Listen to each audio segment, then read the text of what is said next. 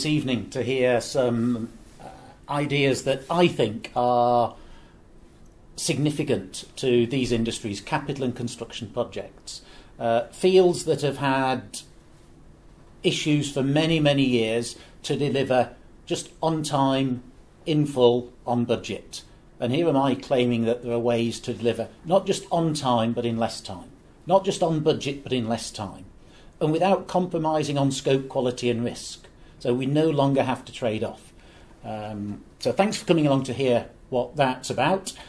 Before we get started, I'd like you all... Does anybody know who Barry Marshall is? Barry Marshall. No. He's an Australian who won a Nobel Prize in about 1989. He discovered what caused ulcers. However, for about 20 to 25 years before then, he was in effect ostracised by the medical profession because he was not saying what the party line is. What I would ask you this evening is, whatever your current views, see if for 30 minutes you could just put those to one side and think about what I'm suggesting on its merits, because it certainly is not how most of you will have been trained to manage projects. So, what are we talking about? Maybe some of you aren't even sure that there's a problem today with capital projects. I spent the early part of my career as a project manager not realising that most projects go wrong. And I'm sure some of you will be in the same position. But we gathered some data from some of the major global management consultancies in the past few years who looked at a range of significant capital mega projects in a range of industries, from oil and gas, mining, public sector infrastructure, a mix of private and public sectors. The conclusions are quite striking and scary. The majority of projects don't hit their time budgets, don't hit their cost budgets. And if the best of the best in the world today can't do it, who am I to say that there's a better way? Hopefully I'll introduce that this evening. At a micro level, so at a macro level, we know that most projects don't come in on time, don't come in on budget. And many of them still have to compromise on scope. But also, at a micro level, there are also significant range of problems on projects. Any of you involved in projects just need to spend a few minutes talking to your colleagues and all sorts of things will come out. The problem is, which one of those do we solve, do we tackle? Do we think is representative of whatever it is causing the problems? Is it to do with team spirit? Do we need more leadership? Is it to do with the suppliers that we've got, either getting better suppliers or contracting with them differently? Is it because we take so much time sorting the contracts and commercials out? Who knows? But there are many, many symptoms that there is a problem. Another feature of projects, of course, is they've not been done before. They're going into totally new territories. They're exploring new charted waters. Yes, buildings have been built, but never in exactly the same place, to the same standard, with the same team, with the same climatic weather conditions. There's all sorts of unknowns on major projects. The team together is also exploring new territories. It's very rare that the team has worked together before. And building a new team takes time and effort. And many projects just haven't got the time available to spend years getting to know each other and our own little nuances. There are as many different ways of running a project and many different sources of advice as there are projects almost. So what the heck do we do? Trust is an issue. We all know instinctively that teams need trust. You don't need to spend long in the presence of people involved in capital and construction projects to realise that there is not significant amount of trust, even amongst team measures on a project. And there are many, many tools and techniques that can be used. And I'm going to claim that many of the techniques are not suitable for purpose. A screwdriver is a great tool. It's got many brilliant purposes, but putting nails in isn't one of them. So that's a little bit about what we're planning to talk about on projects. Is it the people? So projects are not successful, projects use people. Surely, if we just get the right people on board and get them to work better, projects will be successful. The only problem is that's been tried for many, many years, on many, many occasions. Is it just a case of getting a bit more training? Is it just a case of choosing a different supplier next time? History has told us that that also is not the source of a reliable, sustainable improvement to your project processes. Sure, changing some individuals will help, changing some suppliers will help, but all of a sudden it could degrade again.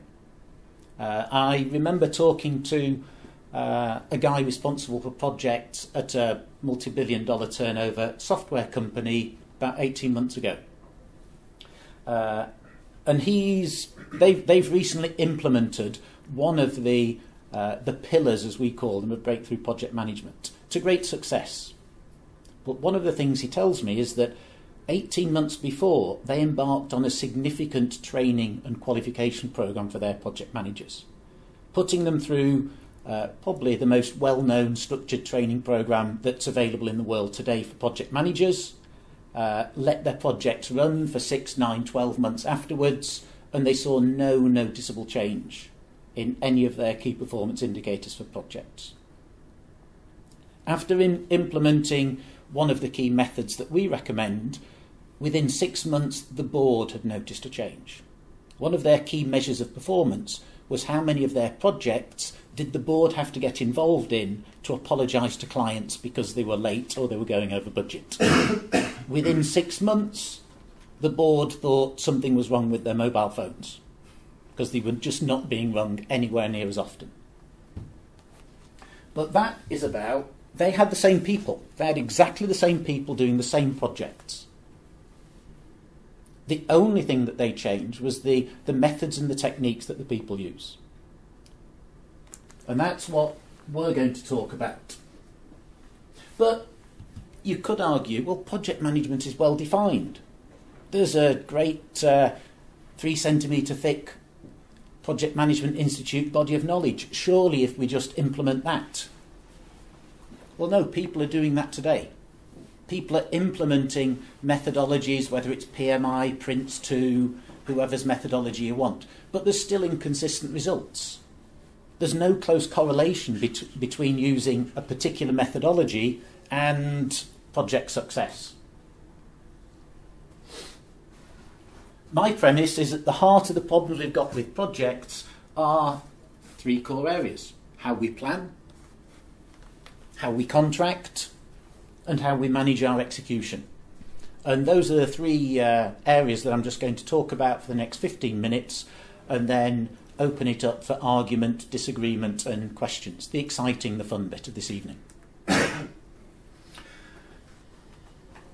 In the book that I wrote with Robert Bolton and we published just last month, we believe we found some sustainable, easy, repeatable ways for overcoming those issues. Focusing on contract, our contract and selection process forms what we've called a true team.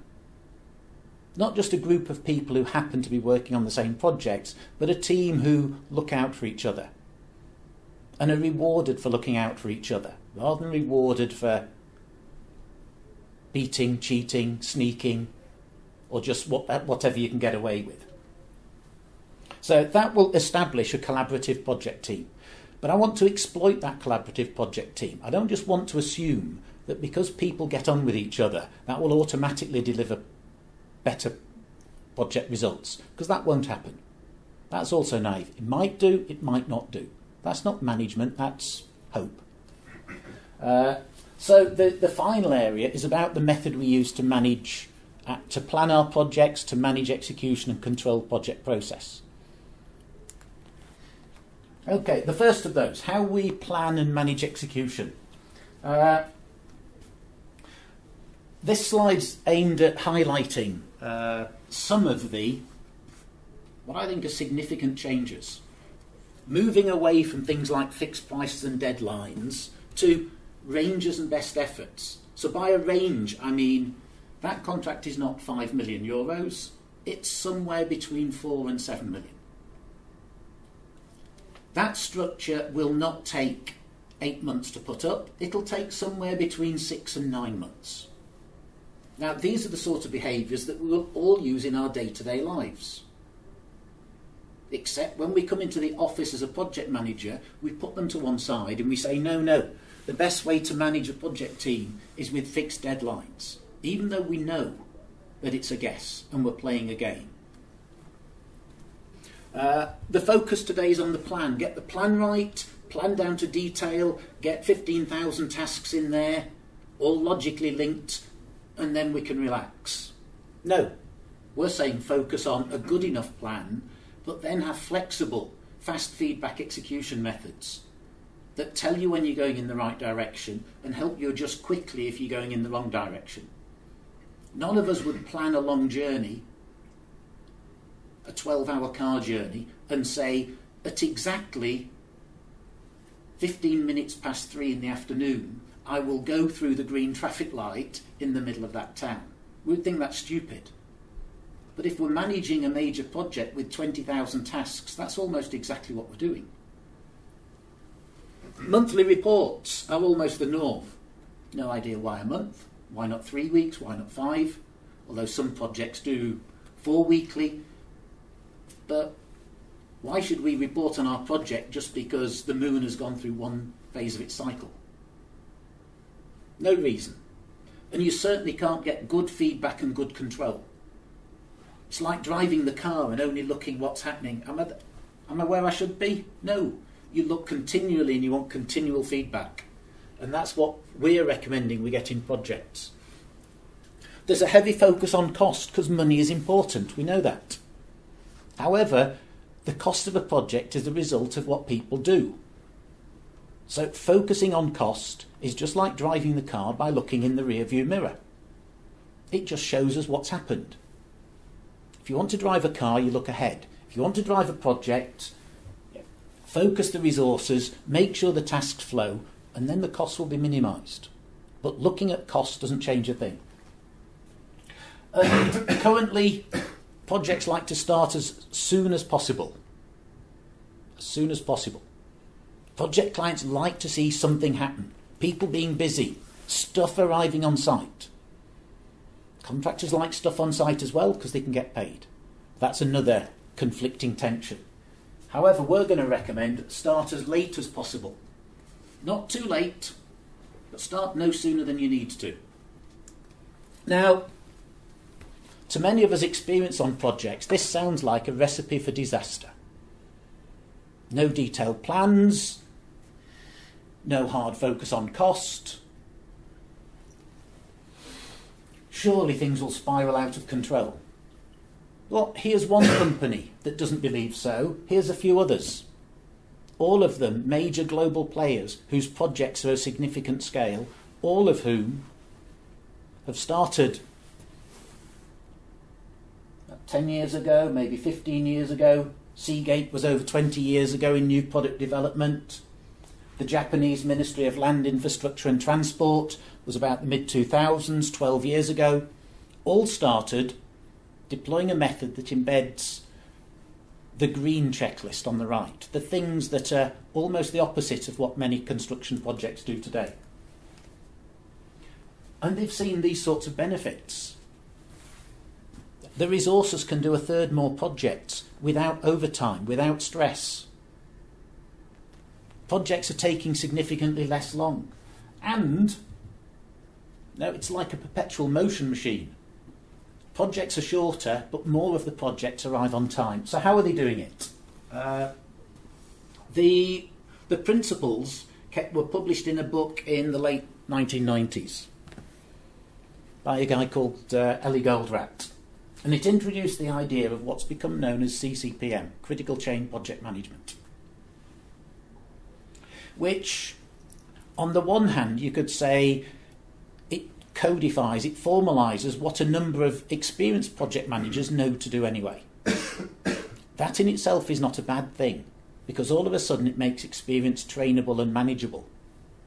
You don't need 25 years worth of experience to become a reasonable project manager anymore. You can avoid most of those problems using a methodology. It's systemic, which means it focuses on the end-to-end overall project. It doesn't assume you make a project better by focusing on each individual task. And it's got many differences in focus from the more commonly known critical path method that I've just highlighted on the previous screen. I'm only going to talk about one of those in this short presentation, and it's the idea of what are known as buffers. Now, in order to explain what the heck a buffer is, I'm going to use a very, very simplified project program, Gantt chart, series of activities. And here we've divided each of the activities into two areas. Now, if I was to ask any of you how long it will take you to get home this evening, you'd give me a range. You'd give me a range. And if you wanted to be very certain, you'd give me a very certain date. How long would that be? Yeah, 50 minutes? 50 minutes. On average, how long does it take you? 20. 20. So 20 to 50. Traditionally in projects, we want 50 minutes. We want to be certain. Critical chain takes the opposite effect. It says, give me the 20. So that's what we've shown here. 20 minutes is our average time, 50 minutes is the safe time. And every task has that in. It's not always 50-50, but this is just a simplified diagram. So any task estimate might be done faster, but it's fairly certain it can be done within that time. Now, what the approach for critical chain does is it takes these task durations, removes all the safety and pops it over the other side in a bucket, shuffles your project back together again, takes the safety out of the bucket, adds it to the end of the project. That by itself would not make an awful lot of benefit, except for the mathematics of the aggregation of risk. Now, without going into the details, if this is project safety, you need a lot less than managing individual tasks separately. It's the model of the insurance industry. It's why we each pay a much smaller insurance premium than the amount of money we would have to put aside if we had to cover the cost ourselves. The risk is aggregated, so we all have to put a little less in. And that's what actually happens on projects managed with critical chain. This amount of safety time that we've just taken out of individual tasks needs to be less. And that's something known as a project buffer. It's a contingency for whichever task needs it. So all we've done is we've moved each individual task used to protect itself from uncertainty with its own safety allowance. It makes sense.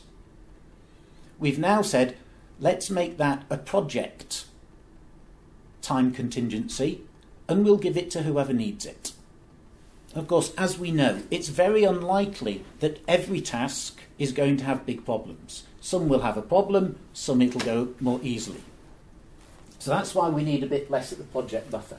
The methodology puts a few other bits of safety in, the significance of which I'll show on the next slide. So here's the headline. That same project, same number of tasks, now has a completion date that will be some 25-30% shorter than it would otherwise have been. At this stage, it looks like, well, that's just playing with numbers. That's exactly the same that the CFO does when I give him a budget recommendation. He cuts it. Well, as I said, there's a lot more to critical chain than that, but that is fundamentally how project programs are set with a much shorter deadline.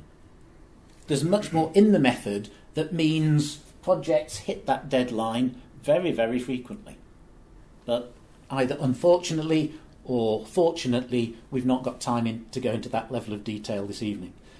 You can read a little bit about it in this book, but again, we've not gone into the full explanation of using critical chain in detail. There's a number of great references you'll find around the building here if you want to have a look at them, and we've referenced a number of them in the book. That's not the purpose.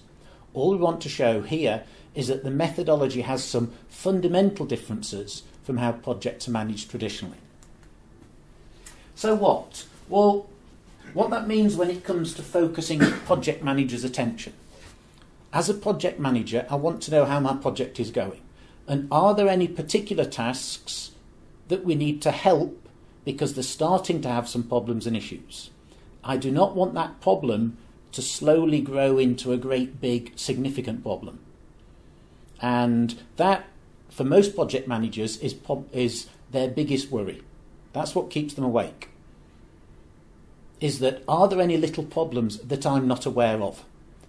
And if we're not careful, it turns us into micromanagers. And on a big project, we just can't be everywhere.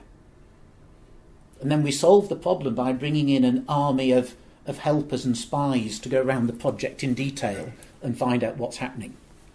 Critical chain takes a slightly different approach by measuring what's happening this buffer as the project goes on. As we mentioned, these tasks have got at least a 50% chance of taking longer than the amount of time allowed from them. And that's fine.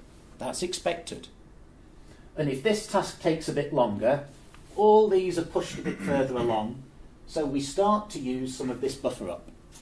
And that's at the heart of the method of project control known as buffer management, another of the differences in project management.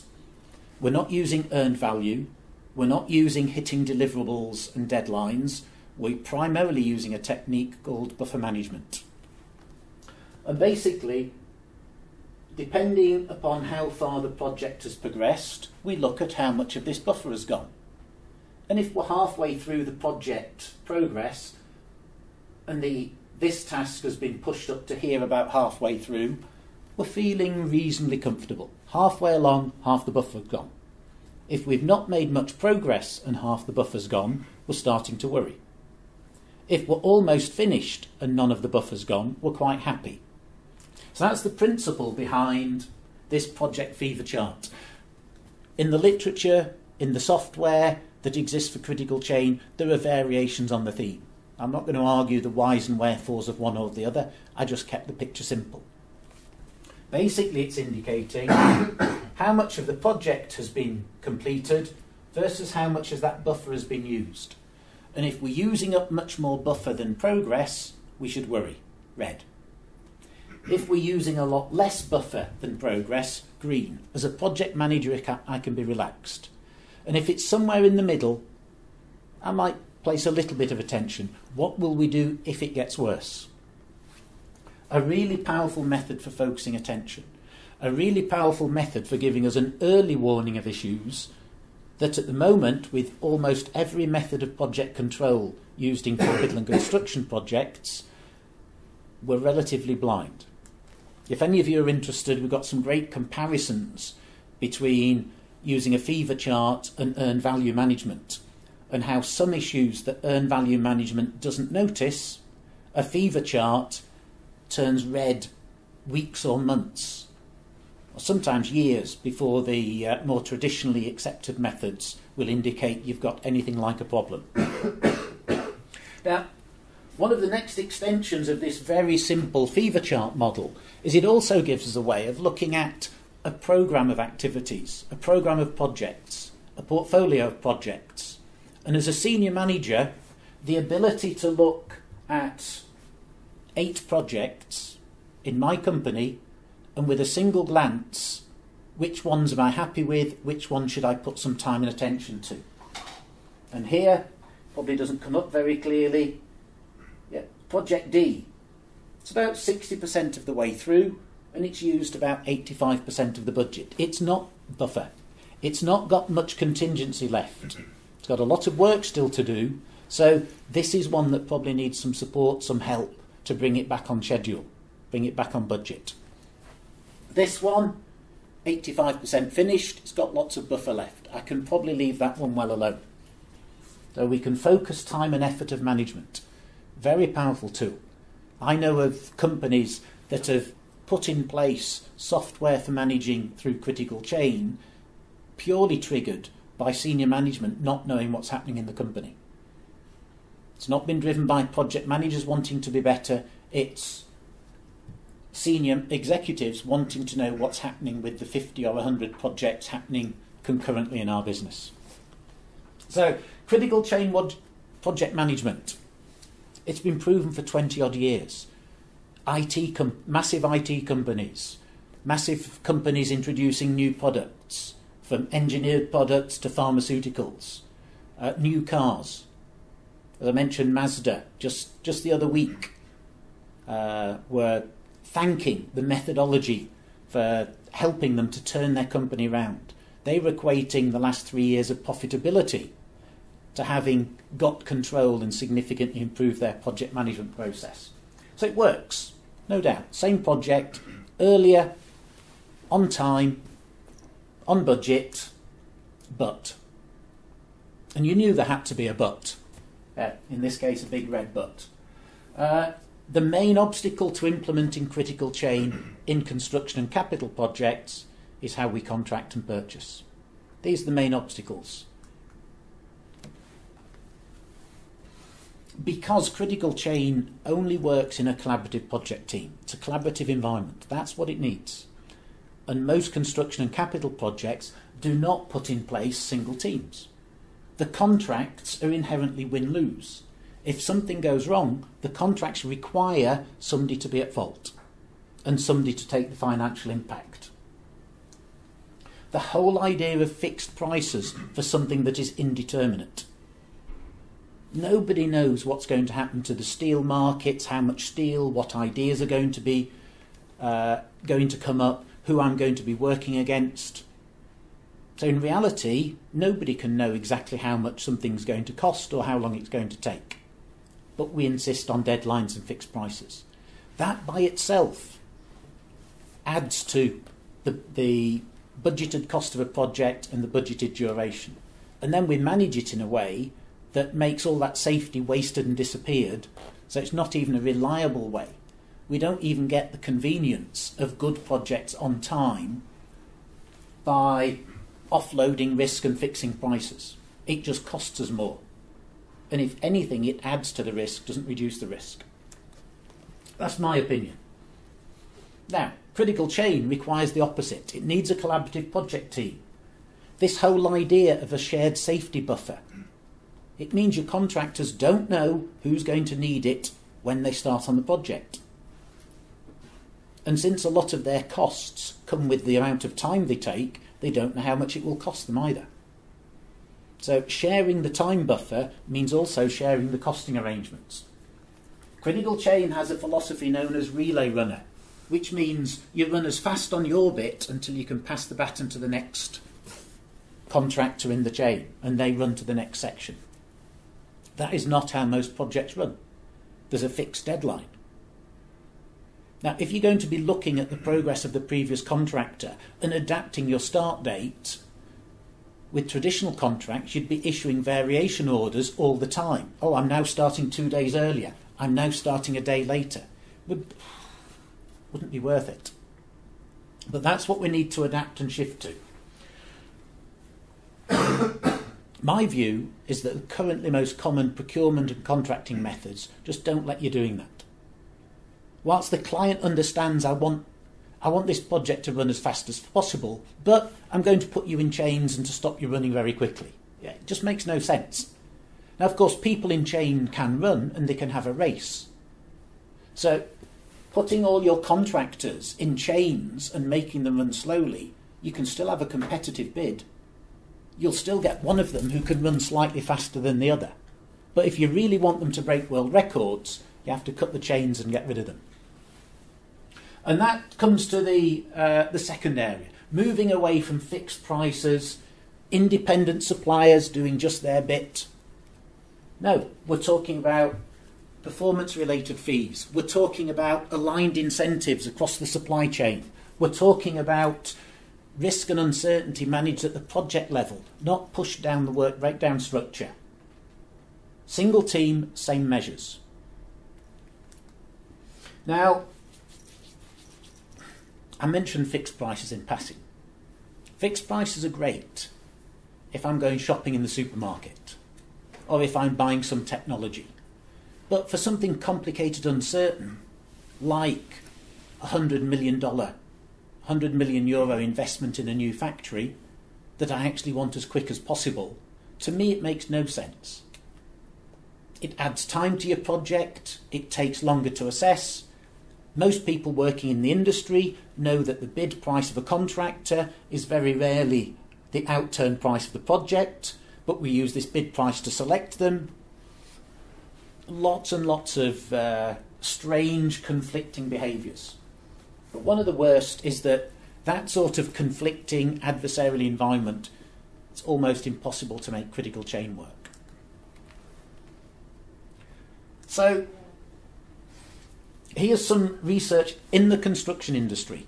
There's lots of research on why collaborative supply relationships make for better results. These, like critical chain, like the approach to collaborative contracting I'm going to talk about, are over 20 years ago, 20 years old. The University of Texas researched about 100 or so construction projects in the US and discovered those that collaborate had more satisfied clients, more profitable contractors, whilst at the same time the cost went down. Well, cost goes down, suppliers make more profit. Yes, it's possible. And it's faster. And it's safer. And it's got better quality.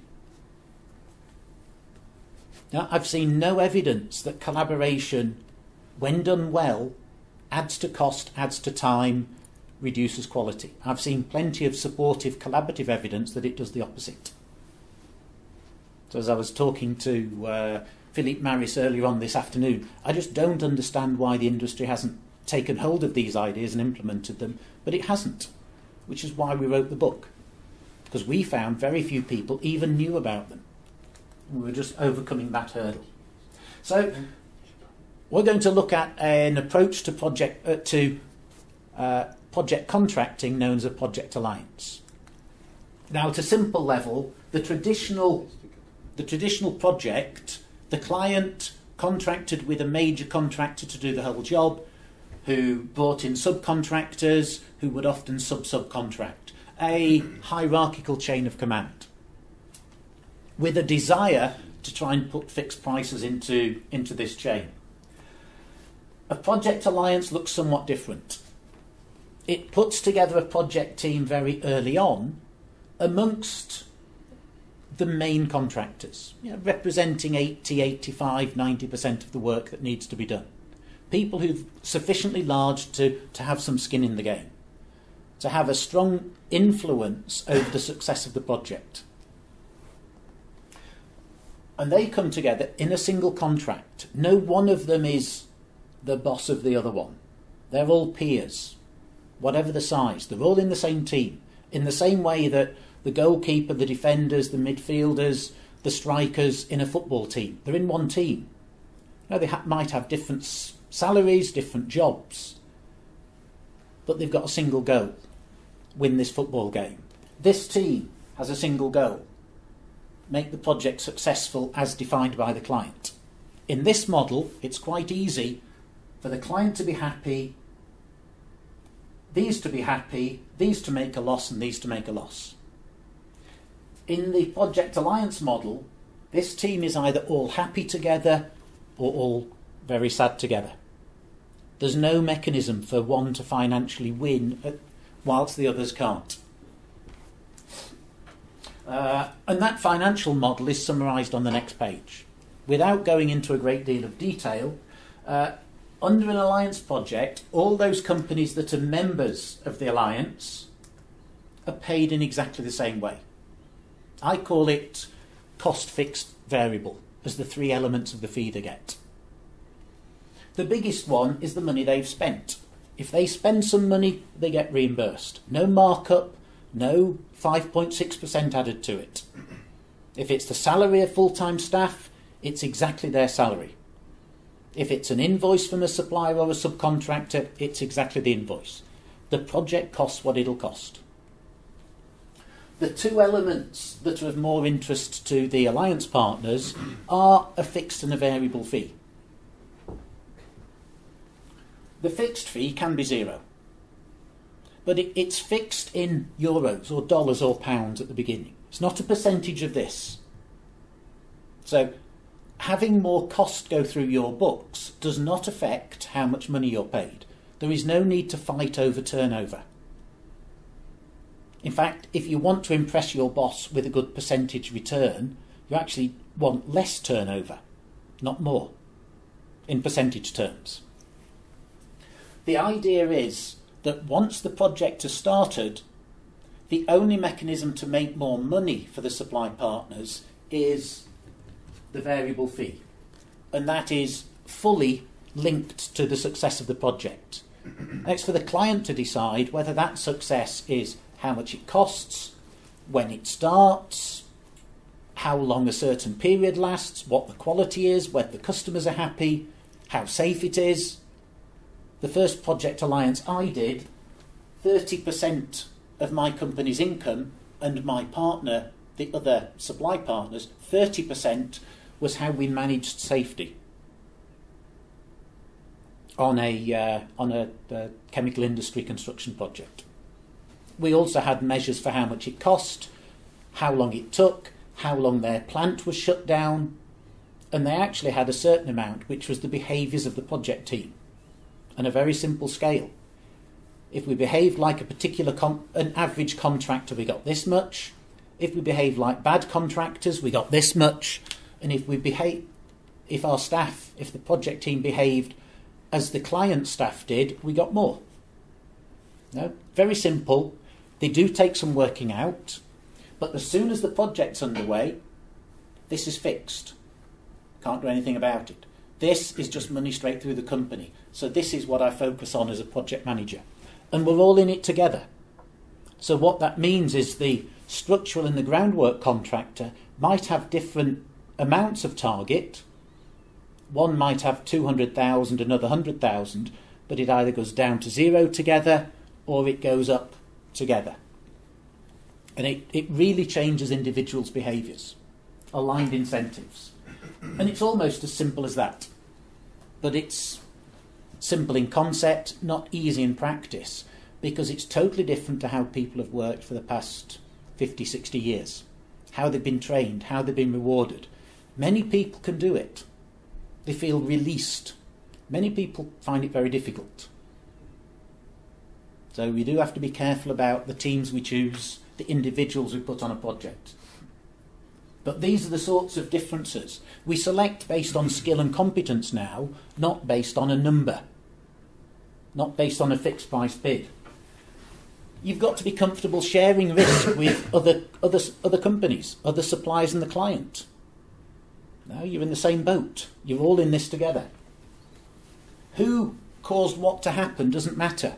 It doesn't matter whether the goalie kept his legs open or the defender missed a tackle or the forward gave a bad pass that was intercepted. If a goal's been scored, a goal's been scored. And then you just start again. It doesn't matter who's done what. That's the whole mindset. For the client, it comes with the consequence that you can no longer dictate. Your supply chain's got skin in the game. That means they've got a right to have a voice. And you need to move to consensus decision making, not client dictate. So it's not for everybody. But if you can marshal that, if you can get in the same boat. This is a cartoon from over 20 years ago when I was involved in project alliances, but it summarised the idea to me.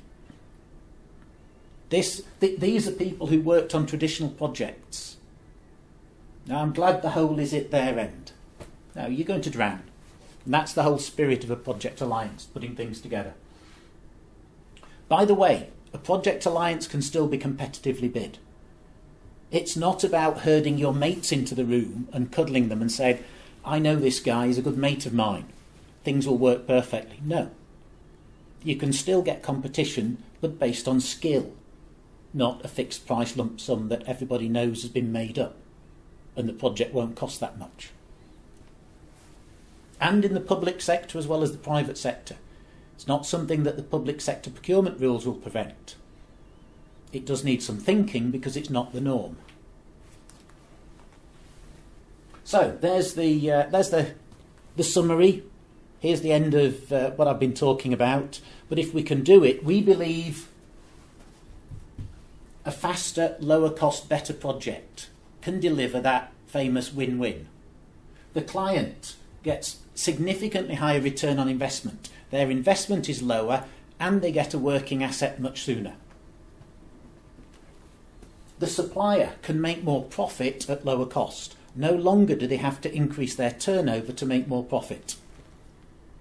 And the drivers for that, collaborative selection and contracting and the use of a project alliance. Then you make sure your team works collaboratively. Then you use critical chain project management to plan and manage your project. That's our recipe. You can read about it more in the book. I look forward to hearing your tales of how it goes. Thank you for your time and effort.